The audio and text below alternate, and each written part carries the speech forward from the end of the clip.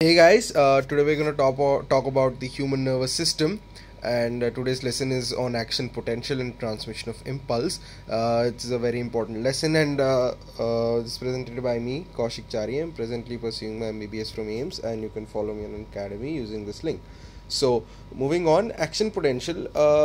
Based on my previous lesson, there's a resting membrane potential that is generated at rest between the inner and outer side of the membrane, due to which the membrane is called polarized. And the action potential is basically a response that is recorded when you give a single stimulus to the membrane and then you see how it behaves. So it classically consists of a phase of depolarization and followed by repolarization. So on depolarization, normally at rest, the membrane is negatively charged on the inside and positively charged on the outside. But on depolarization, this just becomes the opposite, that the membrane becomes positive on the inside and negative on the outside. And this depolarization is transient, and then we have a process of repolarization which shifts this disturbance back to normal by putting the membrane negative on the inside and positive on the outside. So these are the two things that you should know, that depolarization and repolarization, and these changes are represented graphically, and which is the action potential. So before I go on to the next slide, I should tell you that you must know the following things to understand the genesis of the action potential: the sodium channel, the potassium channel, and the three phases of the sodium channel. So it was all explained in my previous lesson. You might go through that before going on to this. So this is a graphical picture of the action potential. So it looks complex and daunting in the beginning, but don't worry about it, I'll explain it through. And so this is an action potential. As you can see, this is the resting membrane potential. You should know the resting membrane potential is usually negative, so it is below 0. So 0 is somewhere here, and then this is minus 90, sorry. So as when you apply a stimulus here, represented by these arrows, the potential first goes up. So at rest, the sodium channel is closed, the activation gate is closed, and the inactivation gate is opened. Please refer to my previous lesson. So as you go above the threshold, sodium channel gets into a state of activation. So you have when the activation gate opens and the inactivation gate is anyway open, so sodium starts coming in to the membrane. So you can imagine that the membrane is negatively charged on the inside, positively on the outside, and when ion like sodium starts moving in, why does sodium move in?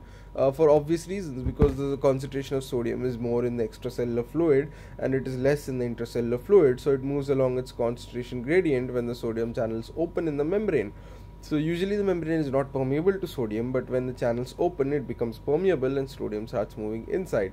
So as the sodium starts moving inside, a positive charge develops within the inside of that membrane. So the membrane potential starts becoming positive.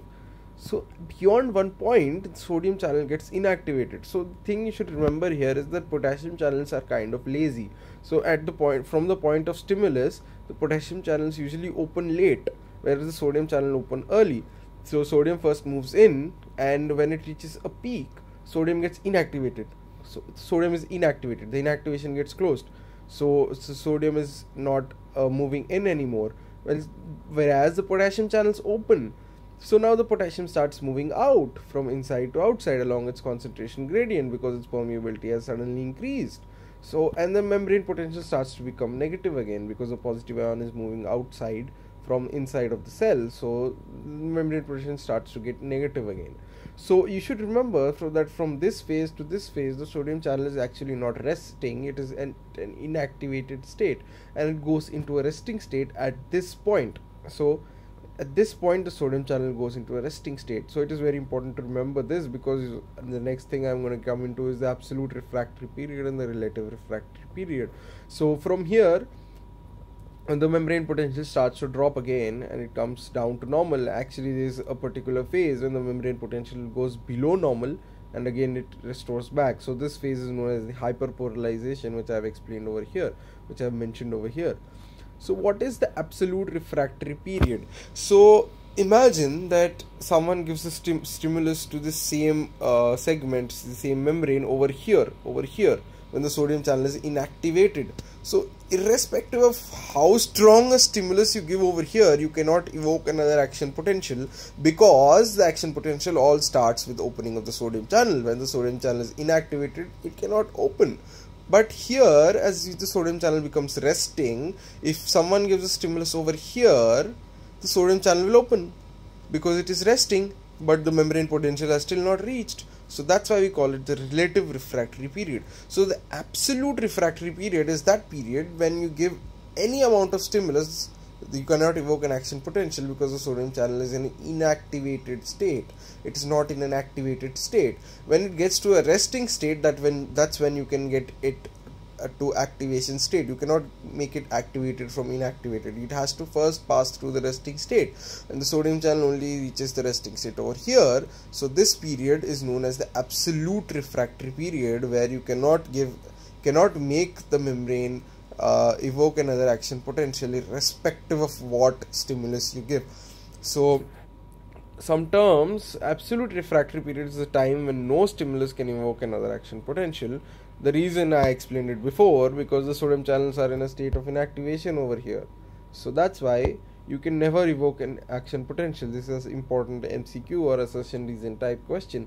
And the relative refractory period, as I mentioned, is a stimulus can evoke a response but RMP is not reached. So the role of Na plus K plus ATPase, it maintains the RMP by flushing out sodium that comes in due to leakage. So there is some, I've explained it in my previous lesson as well, that the membrane is not perfect. So some amount of sodium might leak in from outside to inside through non-specific channels. So the Na plus K plus ATPase flushes that out.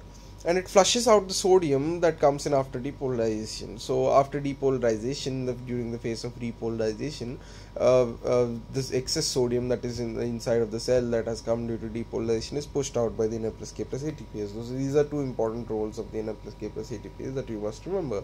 So how is the impulse transmitted? So let's deal with it in two steps. One is transmission within the neuron, and the other is transmission from one neuron to the other at the synapse. So transmission within the neuron, so this is a neuron and you have applied a stimulus here, so this gets depolarized. As I said, that depolarization means that the charge on the inside becomes positive and outside becomes negative. Now this inside charge also has a tendency to move forward, so it moves forward, this charge spreads, and then this charge actually acts as a stimulus to the next part of the membrane. This charge, positive charge, acts as stimulus to the next part of the membrane, and then this membrane is depolarized. And then this membrane is depolarized, and you have then this membrane will get a positive charge on the inside and the negative charge on the outside. So now you may ask me, so when this part is depolarized, why doesn't the impulse move back?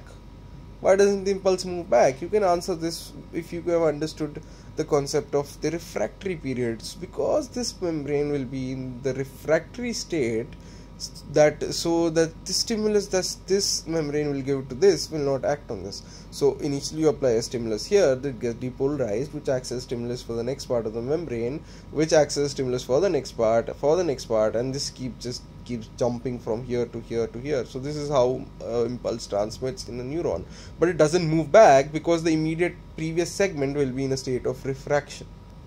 Okay, so the function of the myelin sheath and the nodes of Ranvier, from the first lesson, if you remember, this myelin acts as an insulation, and the impulse jumps from here to here. So this part goes and depolarizes this part. This acts as an insulator, and this cannot be depolarized. So the impulse from here jumps here. This is known as saltatory conduction. So it jumps from one node of Ranvier to the other node of Ranvier, and throughout the length of the neuron, this increases the speed of transmission. So this is known as saltatory conduction. So at the synapse, the story is a little different. How is it different? I will show you over here. So if you look at the synapse, the impulse comes in, but at the synapse you have certain calcium channels which open up on depolarization. This calcium moves into the cell at the presynaptic terminal, and it fuses with, and it makes these vesicles fuse, and these vesicles contain the neurotransmitter which is released, and it acts on the next segment, that is the dendrite, which depolarizes this. So at the synapse, there is a role of these calcium channels which open up on depolarization. That is what I have mentioned here, that impulse incoming from the neuron depolarizes membrane and opens up calcium channels at the terminal. the influx of calcium leads to fusion of the vesicles. So that's it for this chapter, and thank you for